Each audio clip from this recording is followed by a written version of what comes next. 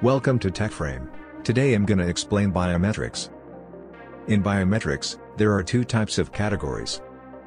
Both are extremely important in securing and identifying individuals.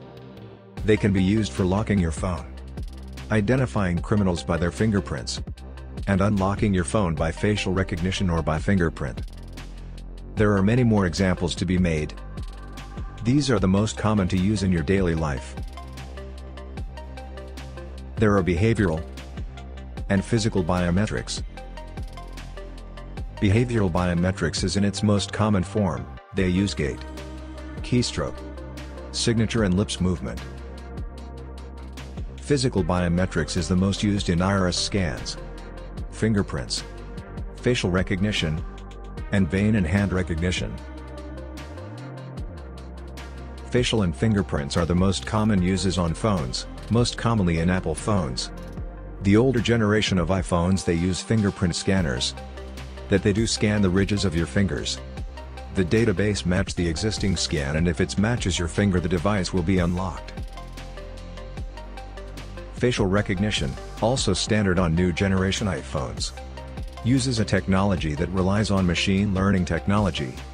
They pick out distinctive details, for example the distance between your eyes or the shape of your chin. This strengthens security, but this also requires big data sets and is not practical for smaller companies that want to develop data. Vein and hand recognition is growing in popularity. This is mostly used in forensic science. It is an extension of fingerprinting. The fingerprint is needed for direct contact, but vascular can be seen on security cameras. Most common area is the arm, hand, or hand palm. All veins have a unique pattern. How it works is infrared lights pass through the surface where they absorb into deoxygenated blood. There is a special camera needed to capture the footage, which digitalize the data and either store or use it to identify. One easy example is the smartwatch that uses a green infrared light to see your heart rate on the smartwatch. They see the thickness of your vein and digitalize the information. Iris recognition.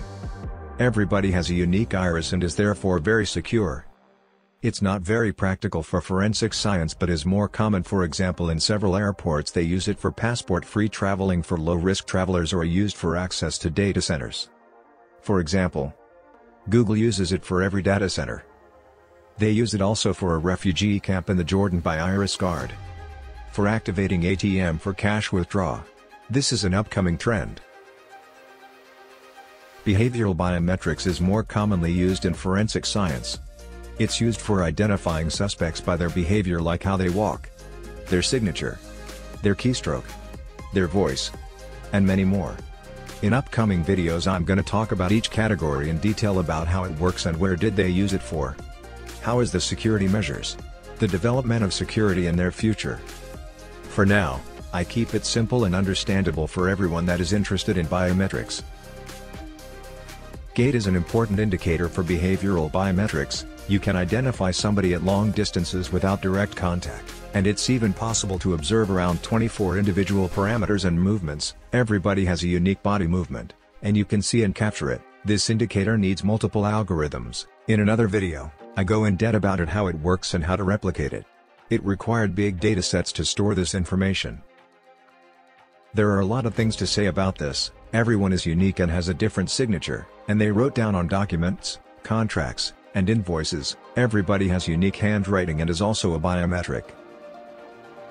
Everybody has a different voice. Voice recognition is used mostly to talk, for example to Siri, but is also used for criminal investigation. They use the information and stores it in databases. It's used for the most part of identification for suspects. Thanks for watching. In the next video I go in depth about hand and vein recognition. As always, thanks for watching. Like if you liked the video. If you want to see more content and go in depth in this adventure, please consider a subscribe. It helps and motivates a lot. Thanks.